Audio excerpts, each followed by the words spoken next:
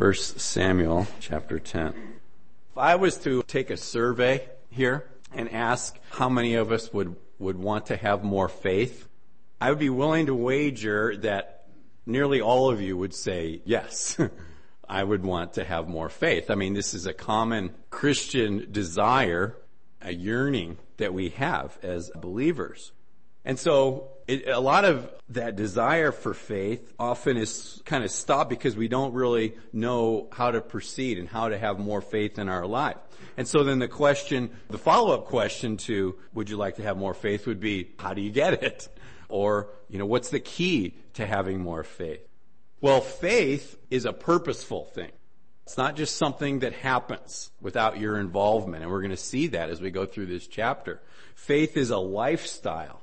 So it's who we are. It's what we do. And also, faith is a necessity. It's critical in the life of a Christian. However, faith can be kind of scary. It can look like this. There was this guy who fell off of a cliff. But on his way down, he managed to grab hold of a tree limb that was sticking out of the rock. As he was hanging there from this tree limb, he said, "Is anybody up there to help me?" And there was a reply that said, "I'm here. I am the Lord. I will help you. Do you believe me?" And the guy who was hanging there said, "Yes, Lord, I believe. I really believe, but I can't hang on any longer." And the Lord said, "That's all right. If you really believe, you have nothing to worry about. I will save you. Just let go of that branch." And then there was a moment of pause, and the man said, "Is anyone else up there?"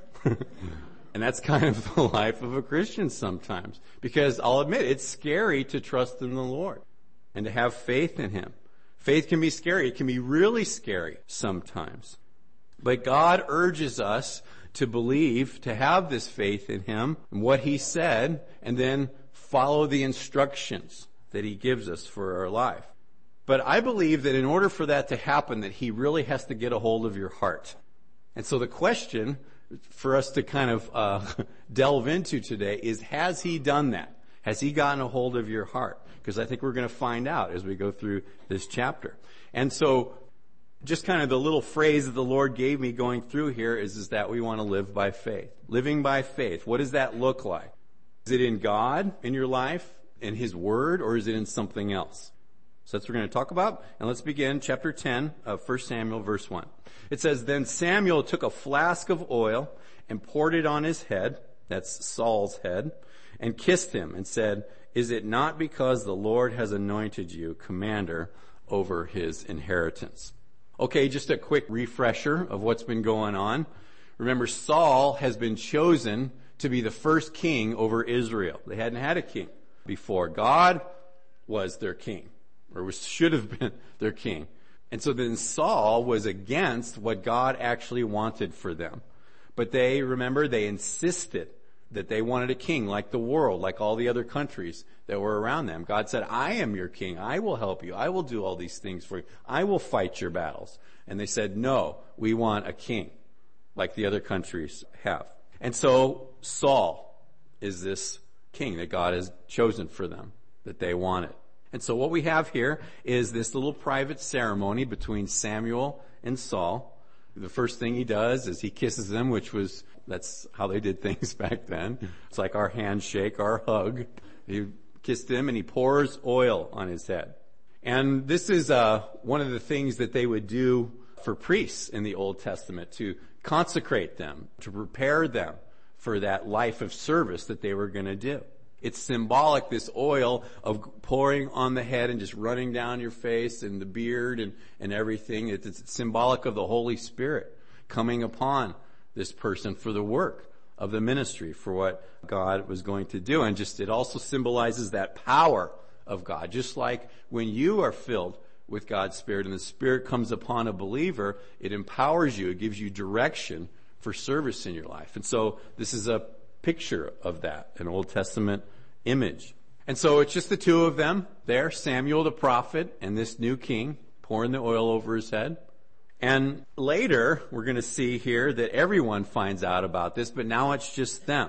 It's sort of like when someone is anointed by the Lord today.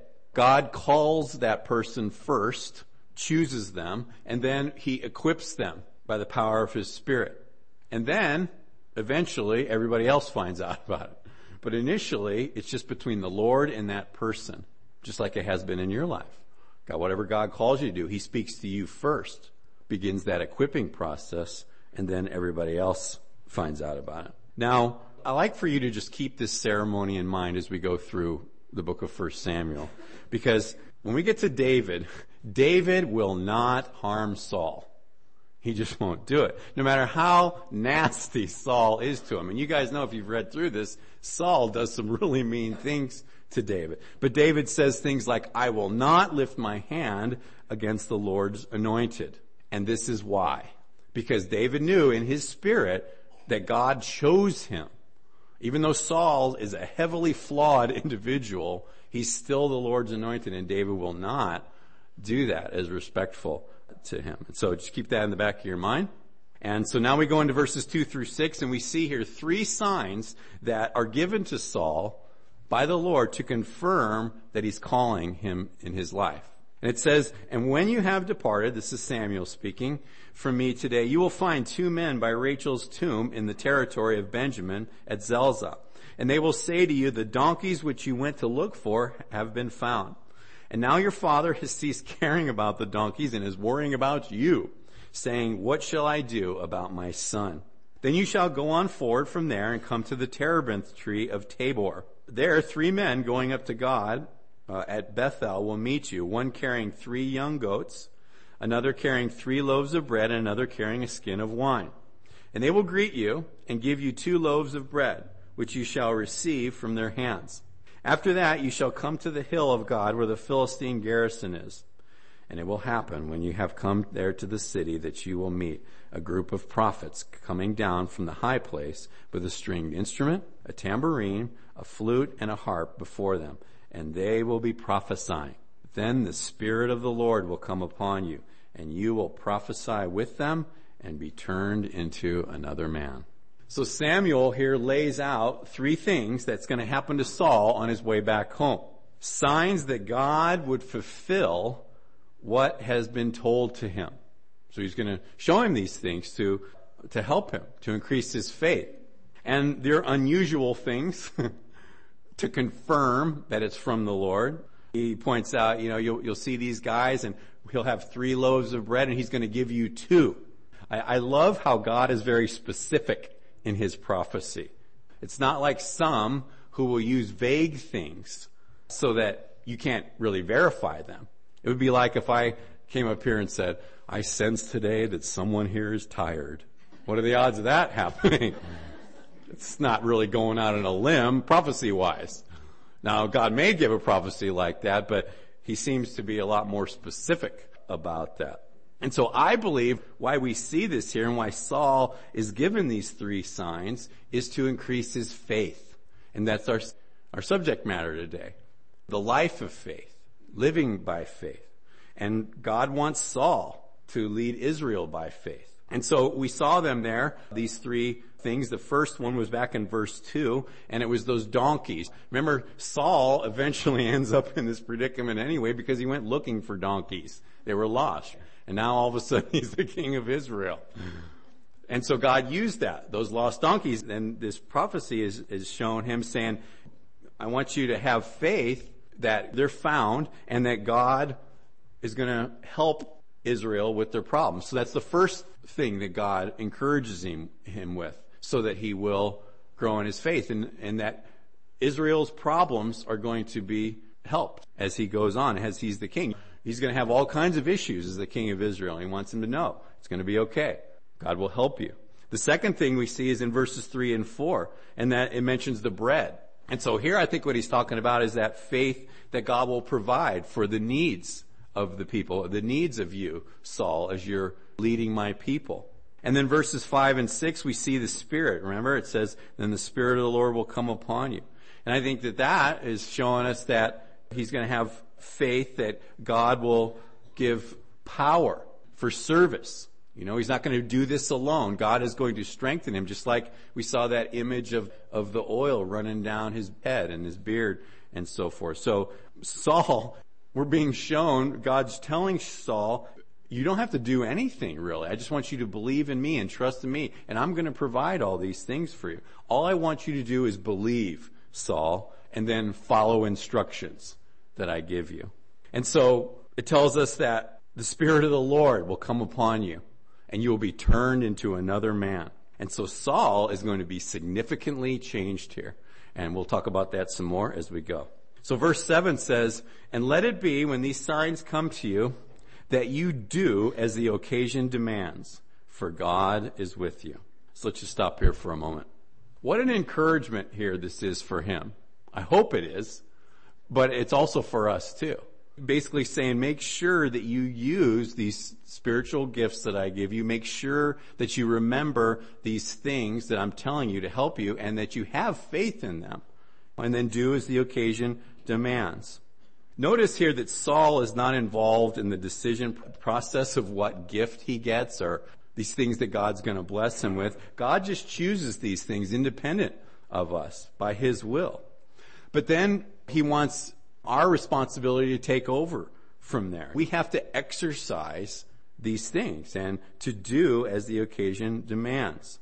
I'm thinking about like maybe if you're in a prayer group or something, or a Bible study, and God gives you a word of knowledge, for example. And here you are, you've been given this gift on that moment, and God just encourages you to speak out, because we need to have faith in order to do that. But oftentimes we won't exercise the gift that God gives us or something that he wants us to say, because for a variety of reasons. And so it says here to do as the occasion demands. Faith to do as the occasion demands. You know, I don't really like to talk about myself a lot, and I just like to teach through the Bible and use other examples. But this one it keeps coming to me, so I feel like I'm supposed to share it. So when I was, before as pastor, I was teaching a home group and just kind of doing our thing, serving at the church I was at. And I just felt like the Lord was giving me signs to reach out to the elderly. And so, you know, stuff kept happening over and over again. First of all, the Lord put it on my heart. He gave me a love for senior citizens.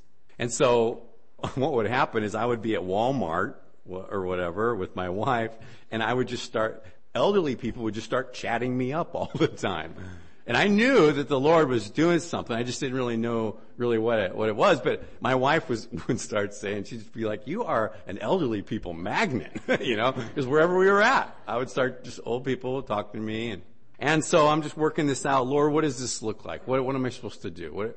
Come to find out that I'm supposed to go do these church services in rest homes.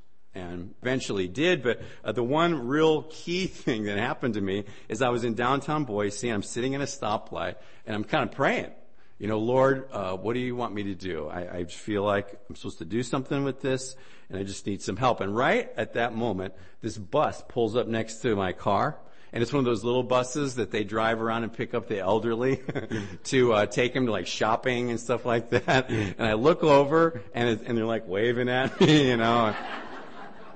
So I got these signs, and then it's up to me, right, to exercise, because I don't have to. You don't have to.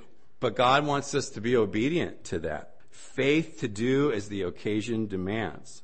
Now the Lord knows that this can be difficult, and so he addresses that too. What does he say there in verse 7 to help you, to encourage you? For God is with you.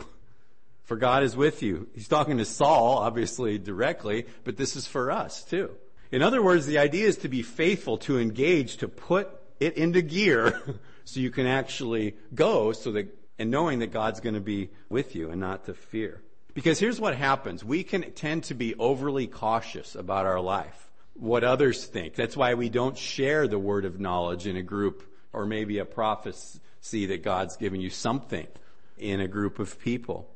When I read the book of Acts, which is one of my favorite books in the Bible, there's so much, I should say, it's such a lack of being cautious in these people. They're just going and going and going and just allowing the Spirit to move. And I think that sometimes in the church, we quench the Spirit because we're overly cautious about what people think and what we're going to do and how we'll sound, and so forth. And so it says, do as the occasion demands, for God is with you. What would you think if Saul said, well, Lord, if maybe you would show me a fourth prophecy to help me, what would we think? We'd be like, Saul, you just don't have enough faith. But what about us? We have the entire Bible full of things like this, and yet we're just like Mr. Frozen, cautious. We lack those things when God has already shown us through these examples what he will do and how he will help us.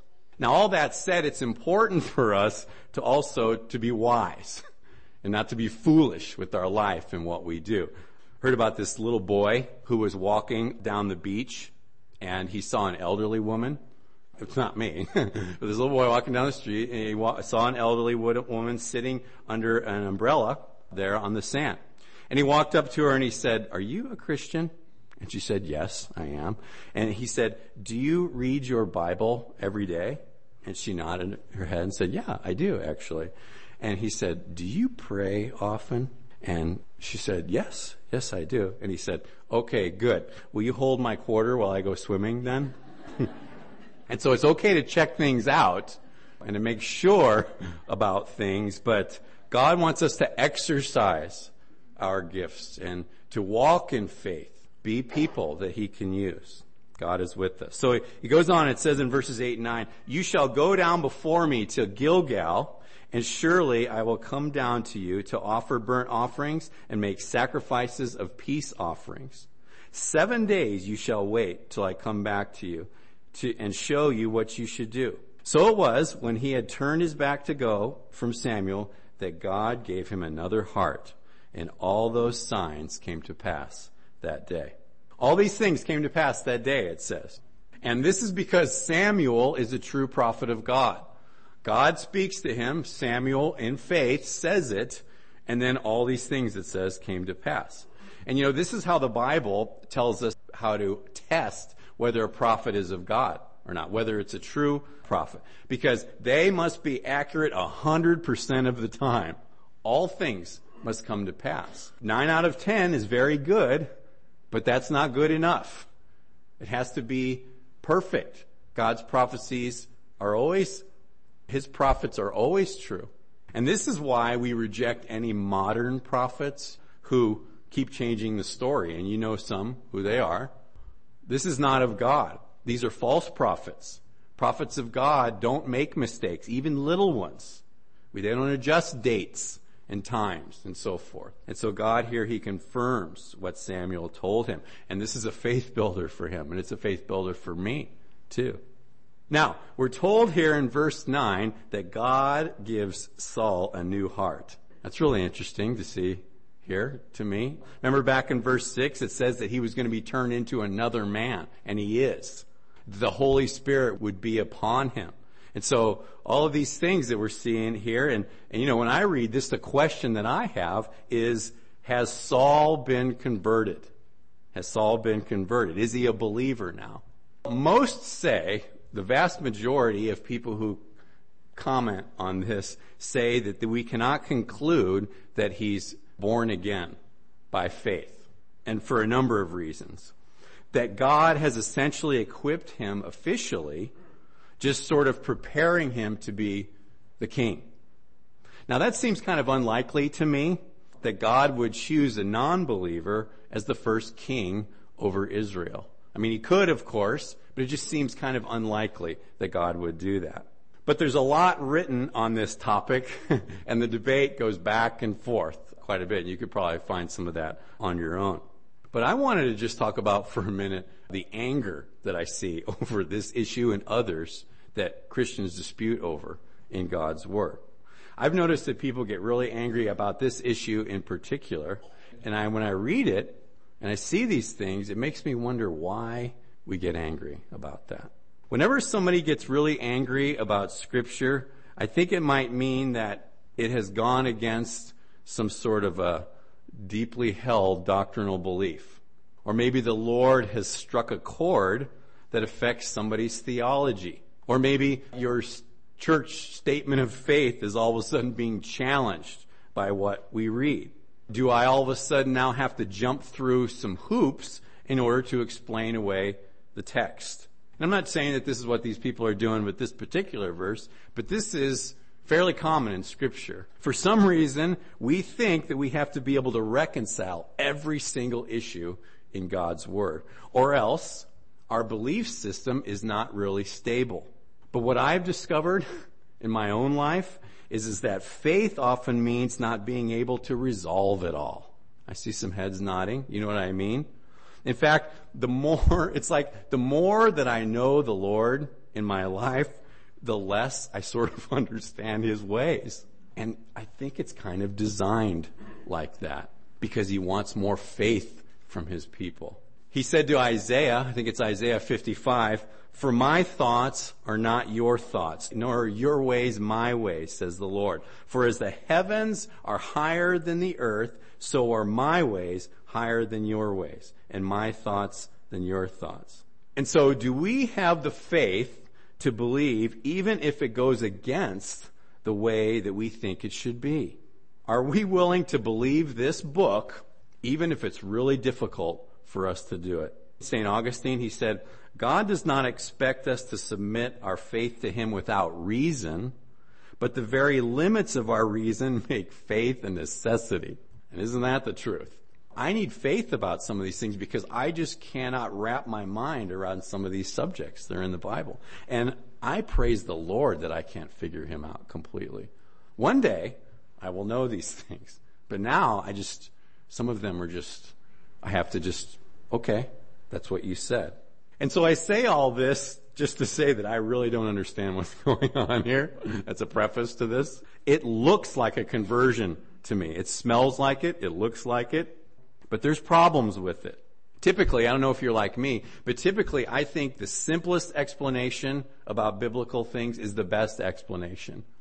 But here, I'm not so sure, Saul's a really curious individual in the Bible because as we go, you're going to see he doesn't really live for the Lord at all, despite this event that we're seeing. In fact, in chapter 15, we're told that he rejected the word of God. And there's no real fruit from his conversion, if that's what this is. There's no proof of a new nature that I see in you people. He doesn't really seek the Lord in his life. We don't see repentance, really, or belief that we see in some of the other Old Testament saints. But the most compelling thing to me is this. Remember when we began 1 Samuel, we talked about how this whole book of 1 Samuel is comparing the life of the flesh with the life of the Spirit. Saul represents the life of the flesh, the old man. Whereas David, where we'll see here in a few chapters, he represents the life of the Spirit, the new man. And so there's a lot of compelling things here about it, conflicting. It sure looks like he's saved on the surface, but I'm not so sure about the evidence that we see in the rest of Scripture. Beyond that, my question becomes, why is there so much detail and attention paid to this event? What does the Lord want us to know from this? Well, ultimately, God alone knows who's saved and who isn't. And this should all of us to be sure of our own salvation and then be concerned about those people that are around us. I can be assured of who I am in Jesus Christ because the Bible says so. It gives a nice, succinct description in 1 John 5. It says, and John speaking, he says, "And this is the testimony that God has given us eternal life, and this life is in His Son. He who has the Son has life. He who does not have the Son of God does not have life.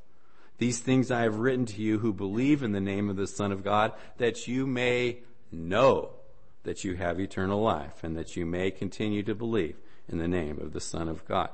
He who has the Son has life. He who does not have the Son does not have life. It's very clear. And those of us that receive that can know that we have eternal life. There is no doubt. We just know because it says so. You know that you know because you know. I don't know about Saul. He's been dead a long time. I don't know what happened to Saul. But what I'm concerned about is you guys, my neighbors, my extended family, these people that are here now. That's who I'm concerned. I think that's who we should be concerned about too. We all need a new heart. And there's only one way to get it.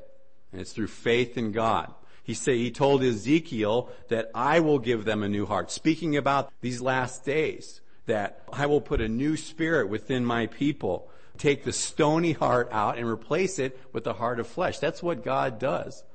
Heart surgery for people, replacing the old one with the new. And so that's my prayer. I hope that's your prayer too for every person in Meridian, people that walk in here. You could be one of those people today. Maybe you're here. I don't know all of you, but if you haven't turned your life over to Jesus Christ, He's speaking to you right now. He wants to give you a new heart so that you can have eternal life. Do you have the Son? He's who sets you free. So we go on now. It says in verses 10 through 13, when they came there to the hill, there was a group of prophets to meet him. Then the Spirit of God came upon him, and he prophesied among them, just like it said.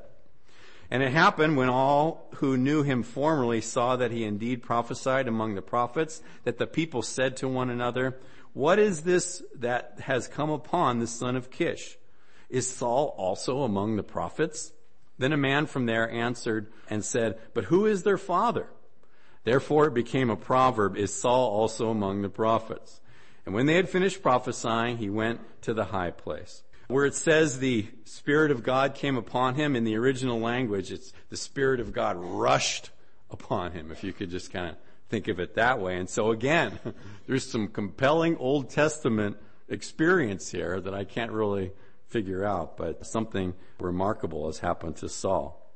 And so what we see is the first thing him to do is he actually obeys the Lord in faith. Remember?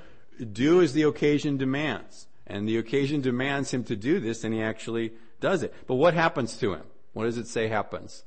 He's ridiculed, right? Because of his faith. It says by those who knew him formerly.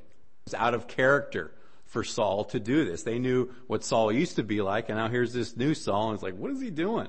This isn't Saul. So he actually becomes a proverb about him. It's sort of like when a worldly person changes that maybe you've seen. You've got this guy who, for no explanation that the world can figure out, is yesterday he was smoking pot and cursing, and today he's smiling and handing out tracts at the mall, playing a guitar and evangelizing to people. And they're like, what has happened to this guy? But of course, not everybody's going to get behind that kind of a change. It happened to Jesus. Jesus warned. It said, a prophet is despised in his own country. And it's because people know what some were like before, and they start to follow in faith what God calls them to do, and not everybody is going to like that. Having faith in God and doing what He tells you to do will sometimes get you ridiculed. And this is why faith sometimes will run dry in a person, because of things like this. But remember, God is with you. God is with you. Jesus said in John chapter 14, I'm going to leave my helper to abide with you. He will abide with you forever and never leave you. And so we have the Holy Spirit with us as Christians. God is with us, literally, everywhere that we go. And so we need not be afraid, even if there is some ridicule for your faith. Then Saul's uncle said to him, verse 14, and his servant, where did you go? So he said, to look for the donkeys. When we saw that they were nowhere to be found, we went to Samuel. And Saul's uncle said, tell me, please, what Samuel said to you. So Saul said to his uncle, he told us plainly that the donkeys had been found. But about the matter of the kingdom, he did not tell him what Samuel had said. He just told me where the donkeys are. Well, why is your hair all oily, Saul? Wish you'd have said that. I'm wondering why Saul doesn't share this. Maybe he was being humble instead of going, I'm the king. He could have done that because he was, but maybe he's being humble. But I think more likely is that he's already had enough of this business already. I've tried faith and I got sort of teased about it, and now I'm not going to do it. Fear is starting to take over in his life. He's resisting the call that God has on him. And we're going to see more of that. It says, then Samuel called the people, verse 17, together to the Lord at Mizpah and said to the children of Israel, thus says the Lord God of Israel, I brought up Israel out of Egypt and delivered you from the hand of the Egyptians and from the hand of all the kingdoms and from those who oppressed you. But you have today rejected your God, who himself saved you from all your adversaries and your tribulations. And you have said to him, no, set a king over us. Now therefore present yourselves before the Lord by your tribes and by your clans. And when Samuel had caused all the tribes of Israel to come near, the tribe of Benjamin was chosen. When he had caused the tribe of Benjamin to come near by their families, the family of Matri was chosen. And Saul, the son of Kish, was chosen. But when they sought him, he could not be found. So the Lord does a little review here of the things that have happened up to this point. It's like he's saying, okay, let's just have a little dose of reality here about how we've arrived at this situation. Despite what I've shown you and done for you and promised you, you wanted the king. Everybody all agreed on that? That's what you want. So then begins to have Samuel does have these tribes of Israel come by. First Benjamin comes because Saul is from the tribe of Benjamin. And then it whittles down to a certain family within that tribe. And then finally, Samuel makes it clear that Saul is the chosen king. But there's no guest of honor. So let's see what happened. It says in verse 22, "Therefore they inquired of the Lord further, has this man come here yet? And the Lord answered, there he is, hidden among the equipment." Where's King Saul? He's over there behind the wagons. Picture just for a minute at a presidential inauguration. It's CNN's covering it. There's millions of people watching. All of downtown Washington is filled with people. And you've got the Chief Justice of the Supreme Court walks up there with the Bible in his hand, ready to swear him in. And where's the president? Oh, he's over there behind the hot dog stand. It's the same kind of curious thing that would happen. It's not a really great way to start the first day on the job. And so here's Saul, and obviously he's got some self-doubt. Maybe he's nervous about what he knows. Remember, Samuel explained to him what the expectation was for a king in our last study. And so perhaps he's just really nervous about it, but I think even more so that he just doesn't want to do it. Maybe he wanted to live his life that he had before. This is what we have to be ready for when God calls us, because the old way all of a sudden seems a lot less of a hassle than what the Lord wants us to do, to swim upstream against these things. He wants to live his life his own way. Remember, he had a wealthy family. He had a lot of natural things going for him. And so he deciding not to. And he wouldn't be the first or the last to do this, because this is kind of the default in God's kingdom. Don't use me. Kind of just like it the way things are. This lack of vision, this lack of faith. And I think a lot of it comes from a lack of relationship that we have. As we grow in our relationship with the Lord, we will want him to use us. G. Campbell Morgan said, if God calls us, we have no right to hide away. And I agree with that. The Bible says that it's our reasonable service to allow him to just take over my life. It's the least I can do for all that he's done for me. We were at this concert the other night with a few of the kids from the church, and it was that Rock and Worship Roadshow. I know some of you went to that. But I was just so encouraged by the young people loving the Lord and these bands that were, even though it was kind of a concert and a performance, it was also a worship time. I just sensed that when I was there. But there was one of the guys, and I can't remember who it was specifically, but they had this big screen on the back of the stage. And they were flashed the lyrics and pictures and so forth. And one of the guys was talking and it just kept saying, use me, Lord.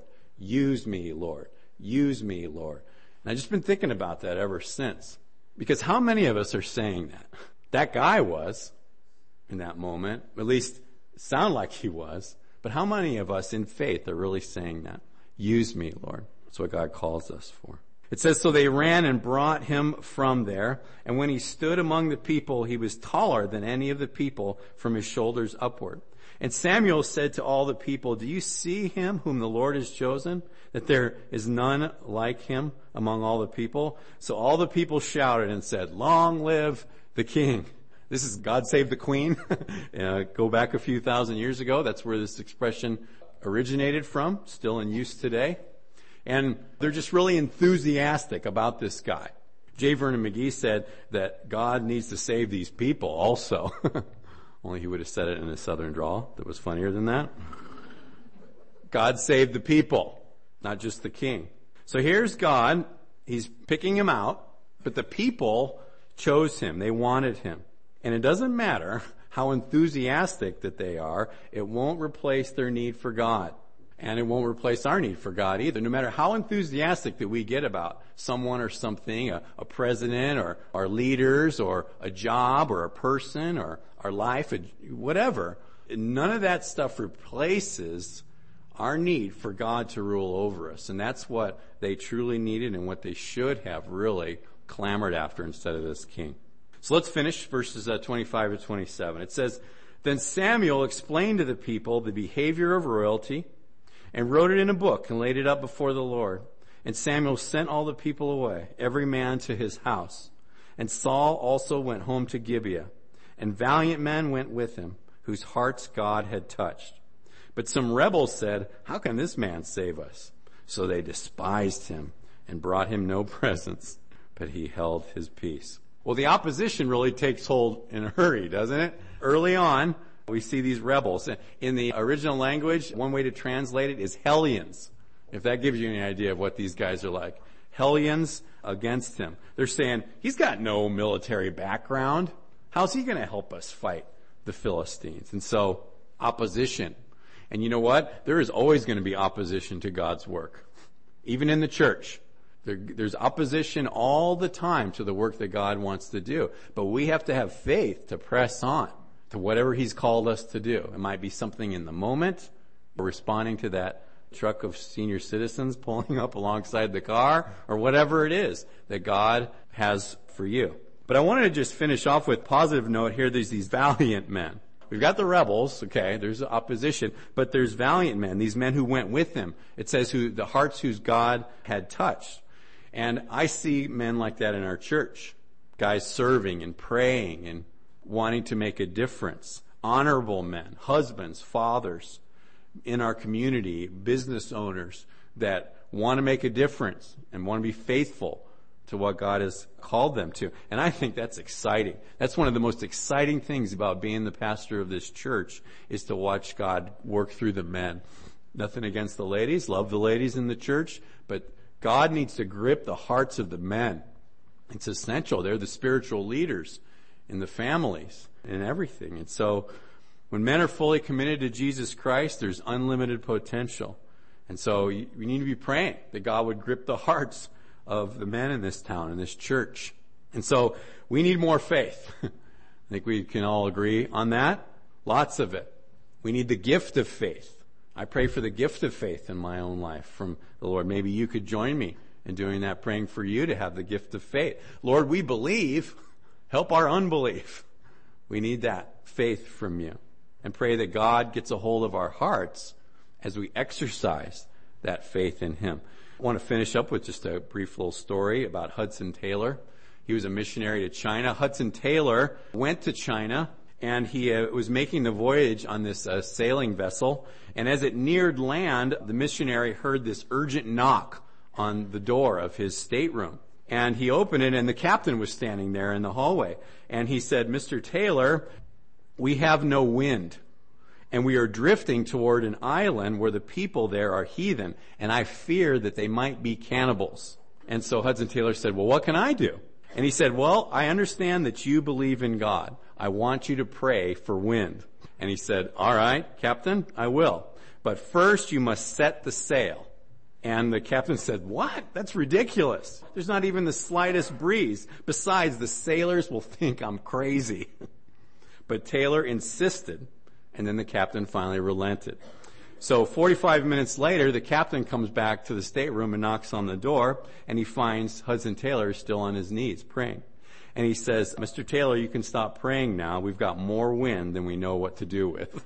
That's the life of a believer. He was living by faith already, and then when the occasion presented itself, he was ready to believe and trust in the Lord, even if it required him to look maybe silly. And so faith is a way of life. But I want to encourage you as we just finish up here that God is with you and he will help you. So let's stand and pray.